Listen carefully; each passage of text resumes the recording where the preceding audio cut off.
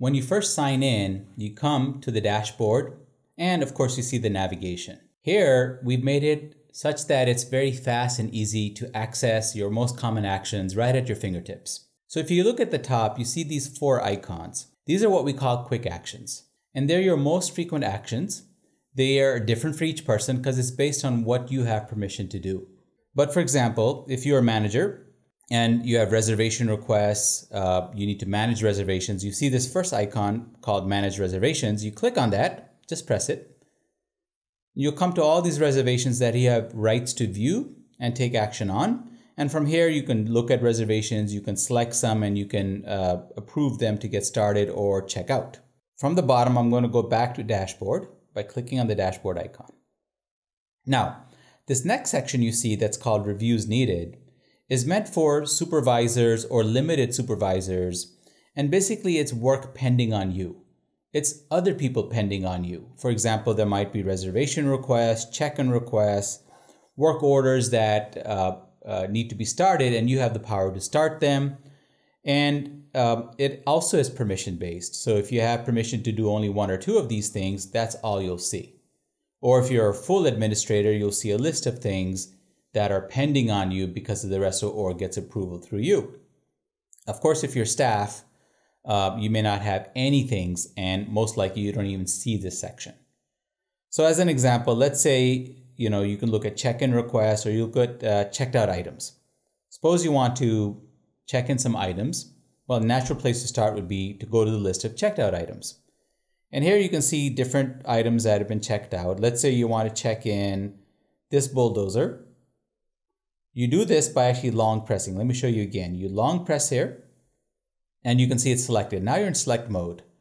What shows you that you're in select mode is a ribbon at the top that shows you the actions you can do on the item selected.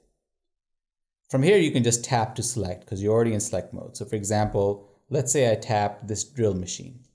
I've chosen 2 things that are checked out. And here I just say check in. See the action at the top? Check in right there.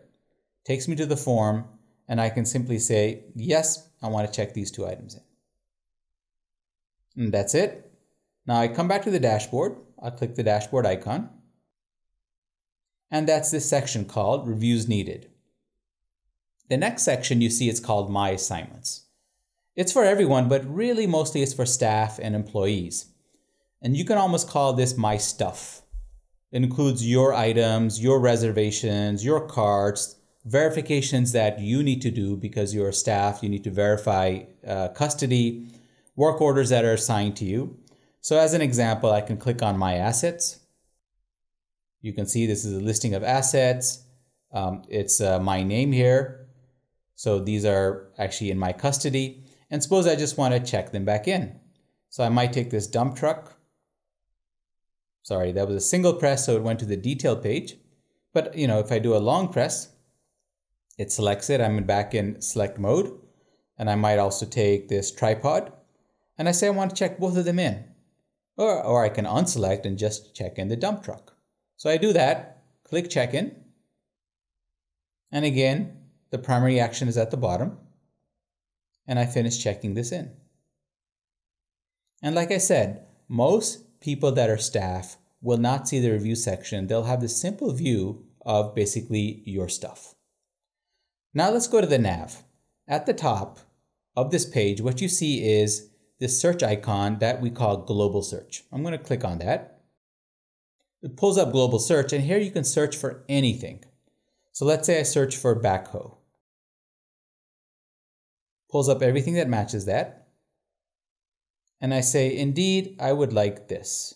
So I select that by tapping it. And here I can simply say, I'd like to check this out. I'll check it out to the college. I want to check it out to myself, which is a default. I wouldn't have to check that normally.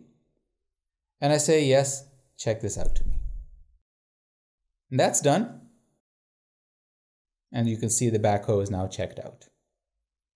I'm going to click the back button. I'm back in the dashboard. The other thing I want to draw your attention to are the icons at the bottom. This is the bottom navigation. And you can see there's 4 icons here and a plus in the middle. The first icon is simply the dashboard. That's how you come back here. The next icon is Item Center. That's a new module. We innovated this for the mobile app. Basically, any asset, asset stock, inventory, regardless of the item type, you can find them all here. You can search on them, you can select them, you can take actions on any of them from here. That's Item Center. On the other side of Item Center, you see Scan Center. And Scan Center allows you to scan any type of item and take any action. It's very powerful. We'll talk about that later. And of course, then you have the More menu, and that takes you and shows you all your modules as well. Now, you also see this plus in the middle. That allows you to add things quickly on the fly. And if you don't have permission to add anything, like if you're a staff person, this would be grayed out.